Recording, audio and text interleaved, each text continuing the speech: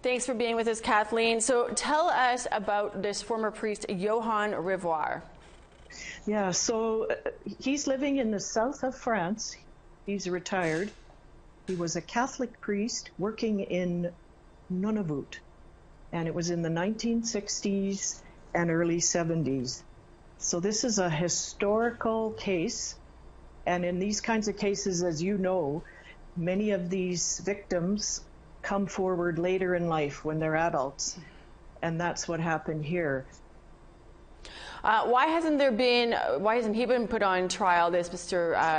Johannes, I think I said his name wrong, Rivoire? Why hasn't he been put on trial like other priests? Well, that's a very good question. What happened was, by the time RCMP laid criminal charges against him, he had left and gone to France.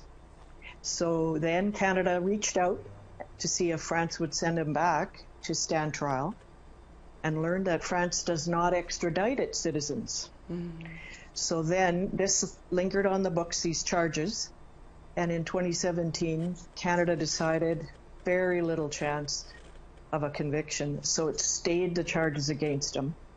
But this just outraged these, alleged victims and many Inuit in Nunavut. Is there any chance of us getting him back here, or these charges being, new charges being laid? Where does this leave us? Yeah, there is no new investigation, no new charges. My information, that's what I received last week when I started looking into the case. But I'm told that the Government of Canada has hired a lawyer to see what else can be done. Could he be tried in France, for example? There is pressure because a lot of these alleged victims are aging, some have died, and, Inuit organizations are involved saying, could we use some of their statements that they gave to police when charges were originally laid? Let's get something going on this again. Well, and is there any conversation about, maybe it's not a matter of Canada fighting France to get this guy to come back here for charges, but getting the Catholic Church to step in and do the right thing? Well, I have calls into them. I don't have a way to answer that question, but the Inuit say the Catholic Church is under pressure right now because of these unmarked graves that have been found across Canada outside residential schools. And so the Government of Canada is under pressure too.